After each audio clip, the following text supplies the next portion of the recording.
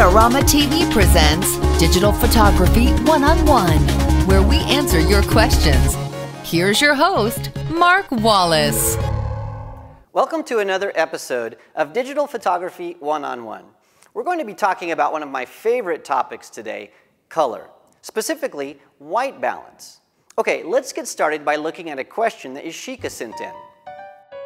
Sometimes when I take pictures, they look very orange. It mostly seems to happen when I shoot indoors. How can I fix this?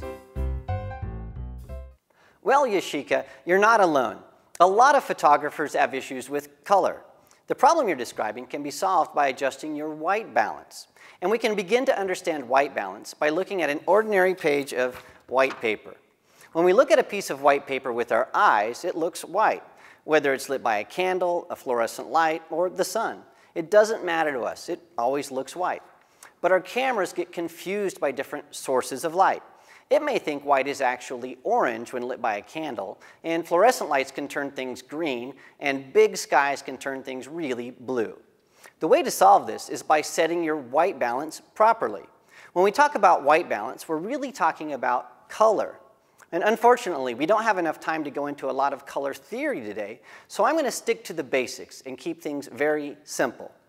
Now let's start by looking at color temperature. Different types of light sources, things like a candle or a lamp or the sun or even the sun behind the clouds, they all have different color temperatures. Some things, like the sun, are warmer than other sources of light, like a table lamp. Now color temperature is measured using the Kelvin scale.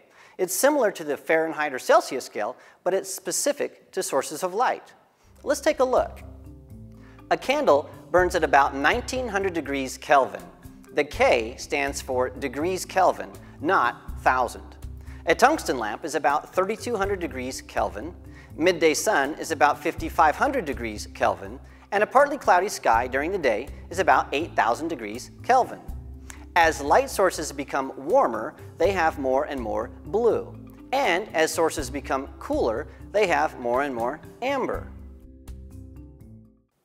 Okay, let's get back to our white balance discussion. White balance is how your camera balances these colors so that they are mixed properly. So white looks white.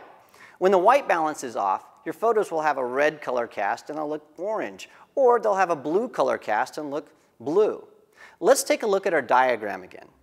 When you're shooting indoors with normal light bulbs, also known as tungsten lights, the color temperature is about 3200 degrees Kelvin. To keep things balanced, our camera needs to add some blue so that there is an equal mix or balance of blue and amber. When we're shooting outside on a cloudy day, the color temperature is about 8000 degrees Kelvin, and our camera needs to add some amber to keep things balanced. Okay, well now that we know all about the basics of color temperature, let's get our white balance in order. Most point-and-shoot cameras and all modern DSLR cameras allow you to adjust the white balance. Unfortunately, the steps aren't the same for all cameras, so we're going to focus on two of the most popular brands, Nikon and Canon. Now if you own a different brand of camera, the steps for adjusting your white balance are going to be very, very similar. So check your camera's user manual for specific instructions. Now on most DSLRs, you can get to the white balance adjustment in one of two ways. You can use a white balance button, or you can go into the menus to adjust your white balance. And many cameras like this D90 have both a button and a menu setting. So in that case, just use what works best for you. Once you press the white balance button, or if you choose to adjust your white balance in the menu, you'll have a few options. I've hooked my D90 to the big screen to demonstrate. Your camera has a few standard presets, and these work great in many situations. So let me show you those. So if I go in here to my menu, you'll see that I have an auto setting, and that's when the camera tries to decide exactly what the best settings are. Then you have incandescent, fluorescent, direct sunlight, and these actually just get warmer and warmer as we go down the list. So these should be pretty obvious. Incandescents for when you're shooting with light bulbs inside. If you're out in a nice Phoenix afternoon, direct sunlight, or a cloudy day, you would choose the one that is the most appropriate to your proper situation. There's also one here that's K. This is where you can choose a very specific color temperature, and that's something we usually use in the studio where we know exactly what our lights are calibrated to. And then there's this other one here, and that is Pre for preset. And that's a custom white balance. Now, the presets are really good, but for the best results, we want to use a custom white balance. So let's take a look at how that works.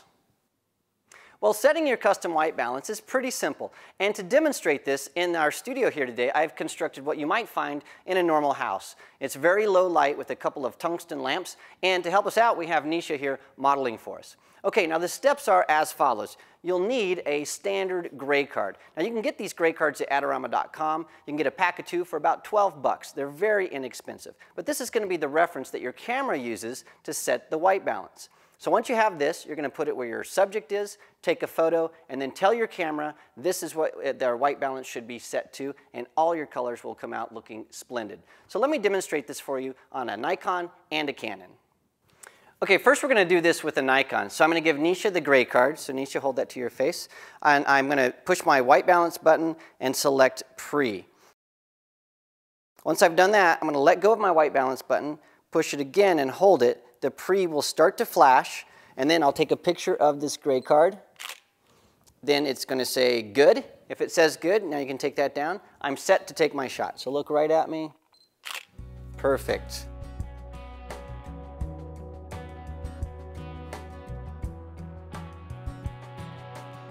Now with the Canon, it's a little bit different. First, I'll go ahead and hit my white balance button, select my custom white balance icon.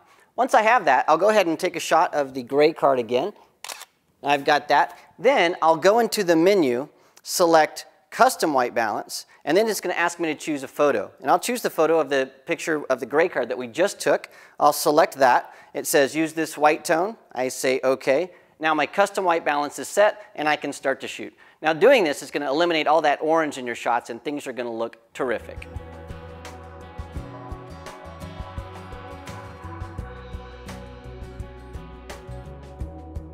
Well, that was a lot of fun. Unfortunately, we're almost out of time. But before we go, I'd like to suggest a few more things. For the most accurate color, always shoot in RAW mode. When you shoot in RAW, you can always set your white balance in post-production using an application like Lightroom, Photoshop, or Aperture. And I also suggest you use more advanced method of white balancing by using a better tool than your standard gray card. Now, I use the X-Rite Color Checker Passport, and I really love this thing. Also check out the Datacolor Spider Cube and the Expo Disc.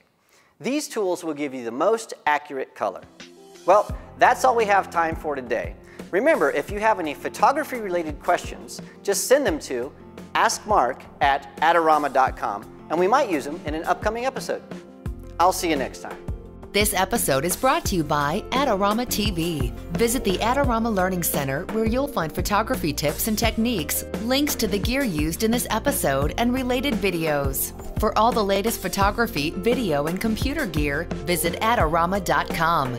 And the next time you're in New York City, visit our store located on 18th Street between 5th and 6th Avenue.